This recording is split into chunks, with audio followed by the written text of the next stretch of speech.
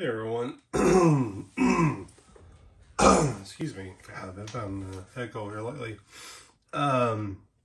So again, I'm just thinking about some more Mythic Legions figures. So these are the four that I believe I did reviews on all of them, so there's no point. I just kind of took some pictures and am in the process of selling them. So like this one is probably the more expensive, rare one or whatever of the set.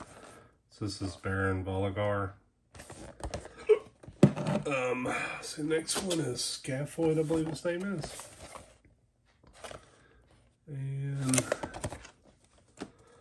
this one I always thought was really cool. It's kind of like a Moss Man. Bryophysis, not sure. But like his skin feels like moss. So that's pretty neat. And last one is Sir Owain. That's in there. But yeah, you know, again, I'm just nothing about the quality of the figures. I really think they're really good figures, very well made.